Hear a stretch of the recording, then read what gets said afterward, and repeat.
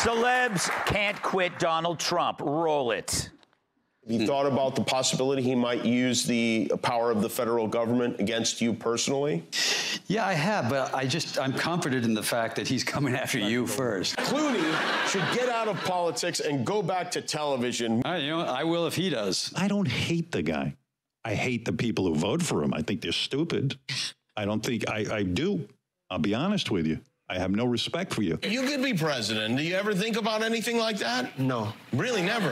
No. Why? I wouldn't make a good president. You don't think you'd be good?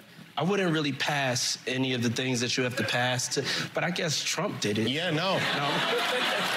you would be a Boy Scout like a Yeah. Well, that didn't age well for either of them.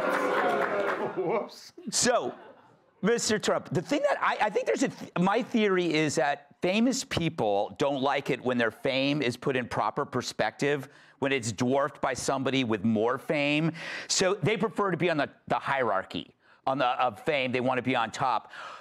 I notice a lot of these guys, it's an emotional response to the fact that you're bigger, more well-known. Does that make sense? Well, I know some of them, and like Howard, I was on Howard Stern's show as much as anybody, and yeah. he was great at that time, and then he went woke. Yeah. And since he's gone woke, his ratings have gone down the tubes, and he sort of went anti-Trump for a couple of reasons. Mm-hmm. But I was on his show a lot. Yeah. In fact, he has a best of. Did you ever see the best of Howard Stern? I don't want to promote it necessarily, but and I was there for just about all of them. The best of. We had good shows. It was good, but he's changed, and he doesn't do the ratings anymore. No, he doesn't. He doesn't have to. He's almost finished. Kat, do you remember Howard Stern? No, but you've been on every show. I mean, you've been on TV a lot. A lot of shows. I mean, would you rule out? I'm not saying now, but would you ever rule out doing reality TV again?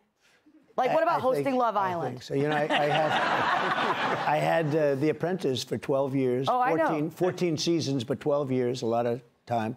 They wanted to renew me for 5 years. They were all set to do it, and I didn't want to do it. I wanted to run for. I said I wanted to run for president. Mark Burnett, who's a great guy, and the producer and all of the people from NBC, everybody came up to see me to talk me out of running. They said it's not possible to win. Nobody's ever done that. I mean, and nobody ever gives up primetime show. It was a big hit, and they wanted to do a 5-year extension. I said no. That's actually when I knew I was going to do it, and I mean, I love doing The Apprentice. It was so successful. The big question is, did it make a difference? Would I have been president? A lot of people say they created this guy from The Apprentice, and I don't know if that's true because they chose me because of the success. I think it was your chemistry with Bret Michaels. Yeah. Bret Michaels was a character. We had great characters. Yes. And we learned a lot about. I mean, we had Dennis Rodman was great. Oh, he was fantastic. And we had tremendous characters on the show. We had a lot of. I mean, everybody was helped basically by being on The Apprentice. But I just wanted to do it. I saw what was happening with the country. The country was going bad. And now what they've done with the border and the wall and the whole thing, they could have built an extra 200 miles. I built much more than I said I was going to build, and it worked. I had the Mexican government giving us 28,000 troops. We had so many Mexican troops, they had no choice. They had to. Otherwise, I said, I'm going to put tariffs on your cars that you stole from. They stole 32% of our car industry, okay, which is not, we'll get it back. Don't worry about it. But, I really felt I wanted to do it because we can make our country. The Make America Great Again is such a great MAGA, is such a great tag.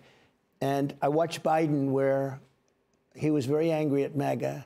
He said, we've got to stop MAGA. And I'm saying, it's Make America Great Again. Yes. It sort of doesn't work so well, right? Make America Great Again. And that's what we'll do. If you think of it, we have 21, I believe it's 21. They say 16, but what difference? I mean, it's a lot of people, more people than any country could sustain. 21 million people, many come out of jails and prisons, slight difference between one being a little bit more harsh. They come out of mental institutions and insane asylums. They come out of terrorist schools. They come literally out of schools, but they're terrorists. We have people coming from gangs, the worst gangs in the world, MS-13, considered the meanest gang. They cut people up. They don't want to use guns. They attacked 2 young 16-year-old beautiful girls walking to school. They cut them up with a knife. They didn't want to shoot them because it wasn't painful. They both died. And these people are coming out into our country. And now you look at what's happening in, like, Aurora in Colorado. Venezuelan gangs are taking over the real estate. They're becoming real estate developers. And they have... Do they get little cards? They have whatever they want. You know, like a little real estate card? Yeah, yeah. Mr. President. Their little card is a bullet. Yes. Mr. President, can I ask you a question? With talking about the border, not just all the young military-age men that are coming across this country, the fentanyl that's coming across this country. It's terrible. If you were in office, would you consider taking importation of fentanyl as a terrorist act? Because if you count it under terrorism, then our Department of Defense can get involved. We give our law enforcement a break. Correct. Well, and you can even go further than that. Yeah, I mean, you could send pictures of their mansions to certain individuals in Mexico. And by the way, these are really rich people. These are the cartel people. These are really rich. Look, we can play games, and we can be nice, and we can be smart. You're never going to... I set up blue ribbon committees. Friends of mine, oh, could I get on a committee? They didn't know the first thing about it. They don't know about El Chapo. They don't know about... These are very smart, hardened people.